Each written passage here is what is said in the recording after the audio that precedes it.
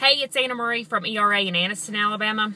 All right, look, if you're a seller and you have your property for sale and your agent who you have hired to market and help sell your property is only putting 4 pictures up for 6, 10, if you can count on your 2 hands how many pictures of your property are online, they are doing you a disservice.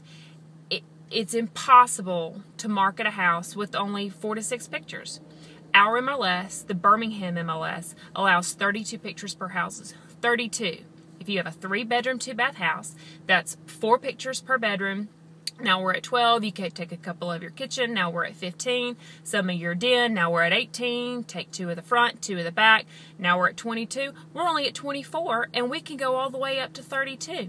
Buyers want to see pictures of your closets, your pantries. They want to see all the added features that you've done. If you've got marble countertops, if you've got a tile backsplash, get your agent to take a picture of them and put them online.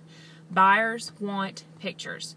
There's no telling how many opportunities you're losing for buyers to come and look at your house because they see only 4 or a handful of pictures on there and decide there must be something wrong with the rest of this house.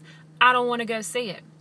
So if you go to all the major websites, Zillow, Trulia, Realtor.com, and you're only seeing 4 pictures or 10 pictures, you're not seeing enough pictures, ask your agent. Get your agent to come back out there to your house and take more pictures. Take better pictures. Take quality pictures. Take pictures that show off the best parts of your house.